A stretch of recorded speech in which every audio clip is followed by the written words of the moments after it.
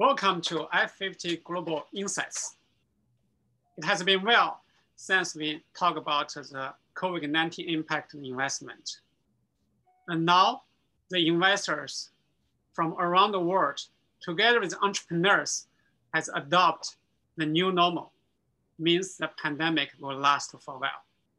So what are the impact to the investors' decisions, and what are the areas which investors are looking for to invest in the next 6 months to 1 year? Today, we invited one of the tech incubator, Archimedes founder, Teare, and also he's a Silicon Valley-based fund. Welcome, Keith. Hi, nice to be here, David. Keith is a very famous angel investor, has made a lot of successful investment, and also he's our mentor of our F50 Elevator as well.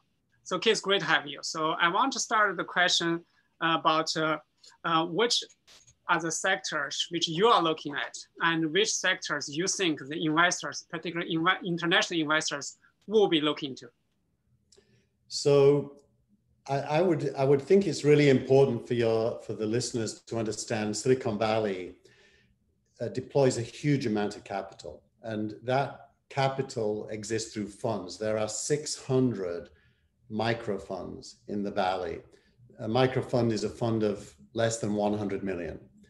And almost every startup is invested in by a micro fund. And these micro funds, they have a long-term view, typically a 3 to 5 year view of their focus. The pandemic has accelerated some of the focus that already existed before. So you can think of, for example, support the individual away from the office as a focus. If the individual is not in an office, then they need support systems, software, and help. I just invested in a company called Around.co. Around is a more enterprise-specific version of Zoom. So unlike Zoom, where you join a meeting, with Around, you're in a meeting with your colleagues all the time, and you bring documents and you bring work through the video conference. So it's work-centric with video instead of being video-centric with work. And Around just closed its second round of financing with really good investors, because it's supporting the individual who can no longer be in the office. If you look at last week, 4 IPOs were announced: Asana, Snowflake, and 2 others. All of them were cloud-based enterprise infrastructure.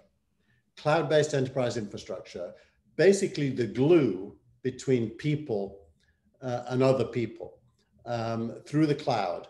So virtual networks made possible through software, and in the case of Snowflake, databases made accessible on multiple cloud platforms. So it's really, the focus is not as narrow as what you might imagine, which is vaccines or diagnostics or therapeutics. Those things, of course, are getting some attention. But the 10-year trend is just about the separation of the individual from the physical space and the software that enables that.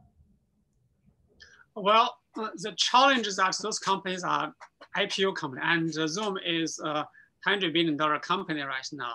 So will there still space for earlier stage investors? Yeah, well, Zoom is reached the point at which it's going to become unbundled. What does that mean? Zoom is being used for 1 million use cases right now. I'll give you an example. In one of my investments is Push Doctor. Push Doctor is basically a visit with the doctor using video. It doesn't use Zoom because the doctor visit requires the patient records to be integrated into the meeting.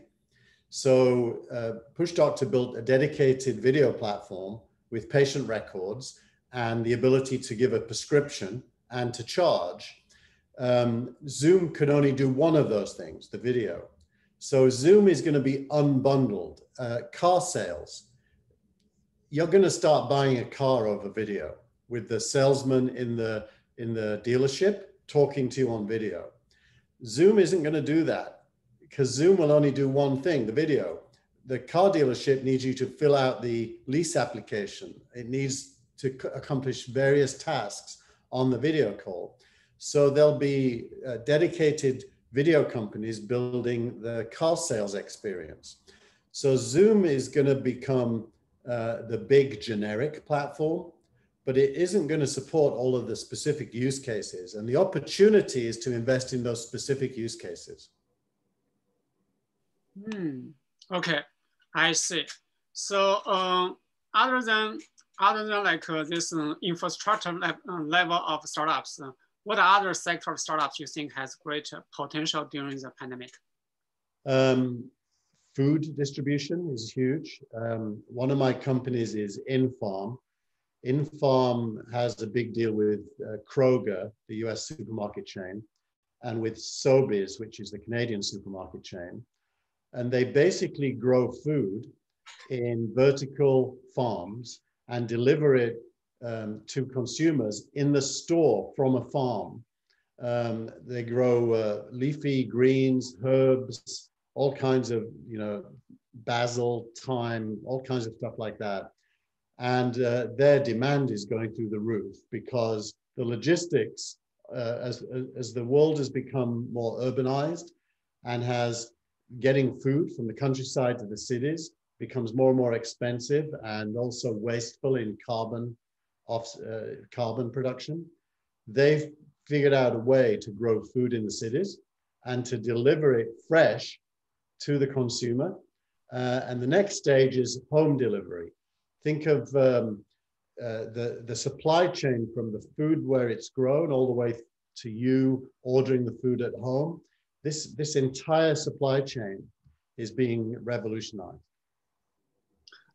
So also same thing for earlier stage investors, since there are a couple very successful food delivery companies in place. I do believe home delivery service is a big trend right now because you cannot eat in a restaurant anymore.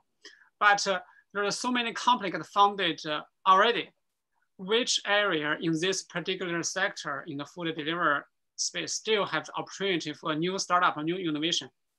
I think it's growing food. I think it's right at the beginning of the supply chain because it doesn't make sense for the human race to use all the land to grow food and then to put it into vehicles and then transport it to cities and then distribute it to stores. It makes no sense. We're going to have food that can be grown locally to where you live, and you can buy it where it's grown. And so the entire farming industry, the next 20 years, you're going to see massive change. In China, for example, the very large urbanization projects are already looking at vertical farming as a solution for city-based consumption. Japan is very advanced. In Europe, in Germany, Marks and Spencer's, which maybe everyone would be familiar with in the UK, it has in-farm growing inside the stores that you pick the food from live. I think this is the biggest opportunity because it's trillions of dollars, not just billions, trillions of dollars in food production. So in terms of this food production business, how is doing in America right now, other than the food delivery? It's doing well in America. There are 3 or 4 very large food production companies in America that do vertical farming. Plenty, which has raised hundreds of millions of dollars. InFarm, which has raised $500 million, and 3 or 4 others, smaller ones. But the market is big. Most cities don't have this yet. So it's a little bit like when Uber was only in San Francisco. There's a lot of opportunity. So food and restaurant are such big business in the past. Since the restaurant business can be hurt a lot, what other areas related to eating or lifestyle you think could have big potential? I think consumer debt. Consumer debt obviously has gone up a lot in the pandemic. Mm-hmm. The biggest debt most people have is their mortgage. They have to pay, thousands of dollars a month, depending on how much their house costs. But credit card debt has also gone up. I think there are a lot of companies focused on releasing equity to consumers from their house without replacing it with debt. So Point is one of those companies. Homebrick is one of those companies where they replace a mortgage with co-ownership of your home. So for example, my home I have a mortgage of just over $1 million. They will give me $1 million to pay my mortgage. They will now own, let's say, 15% of my house. I will no longer have to pay $6,000 a month in mortgage. But when I sell my house, they will get their 15%. So it's long-term investment in residential real estate, turning residential real estate into an asset class and getting rid of debt. So the interest is so low right now. So assume refinancing and lots of financial transactions will have potential. Yes, interest is low, but it's still, for a 1.4 million mortgage, I will pay $3 million. If I can have somebody own 15% of my house instead of having a mortgage, and they pay the money for that, then I have an extra $6,000 in my pocket to spend on other things. So the economy would boom due to the additional spending money in the pockets of the normal people. Okay, this is huge. This is huge. Okay, I definitely agree. So other than food and agriculture, what about transportation? Since now Uber, Airbnb, all this sharing business now are facing different challenges. What do you see the opportunity in these areas? Actually, one of my companies this company is in the UK. It's called Snap Travel. What Snap Travel is doing is it's like Uber for buses, privately owned coaches with 50, 60 seats. And they're making it possible for employers to hire a bus with social distancing. So a 60-seat bus will carry 20 people and take them to work and take them home. So Snap Travel is Uber for bus transport with social distancing. And it makes it possible to return to work sooner. I have another one with Chargify. Chargify is office management for the protection of human beings. It's for a safe office. So what they do is they have a wireless charging point on every desk where the desk has multiple people. And when the cleaner cleans the desk, the light will be green. Now the desk is clean.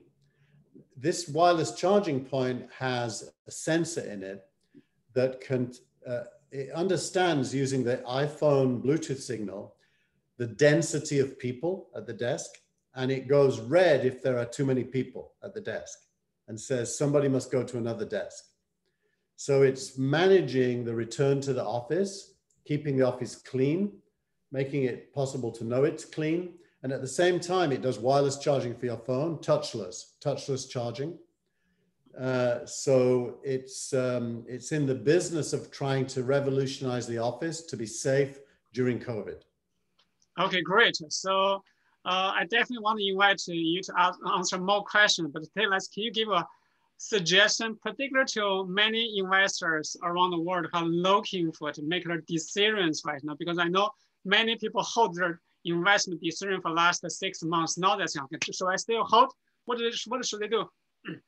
Well, I think of Silicon Valley as it's almost like a board game, and you can win or you can lose at this board game. The way you win at the board game is to play the right game. And the right game in Silicon Valley is to understand that there is already a very good ecosystem that can pick the difference between a good startup and a bad startup. These are the microfund managers. If you look at the data, out of 600 microfund managers, 50 of them are responsible for 50% of all the future winners. And so my advice is, if you have money to invest, don't go directly into startups. Give it to people like you, David, or me, who are already doing, we already do that. Become a fund investor, not a direct investor. As a direct investor, you probably lose your money. As a fund investor, if you pick the right managers that with the right track record, and I'm not going to tell you who they are now because that will give away all my secrets, but we know who they are from the data, and a fund of funds investing in these managers is the best way to deploy your capital. Okay, great to have you, Keith. I definitely want to invite you to come back and dig into your secrets. Thank you, Keith. Thank you.